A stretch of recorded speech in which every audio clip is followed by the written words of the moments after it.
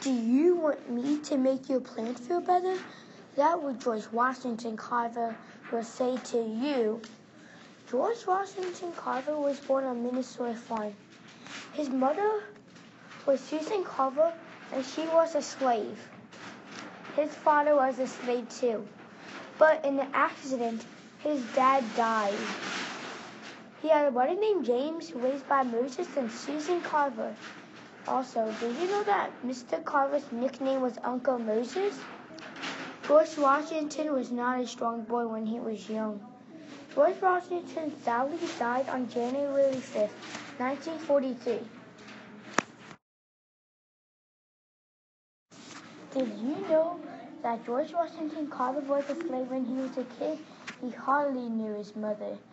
When George Washington Carver grew up, he could not attend a higher university college because he was black. When he was a kid, he saw a guy getting burned, and that memory haunted him for the rest of his life. He suffered from breathing problems too. When George Washington grew up, he won a lot of rewards. And one of the rewards was given to him in 1929. The National Association gave him the Springfield Medal. And he graduated from Little State in 1849 and became the first African American teacher.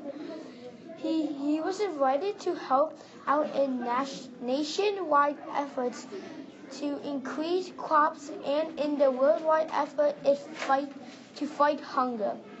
He was among the first individuals inducted into the Inventors Hall of Fame.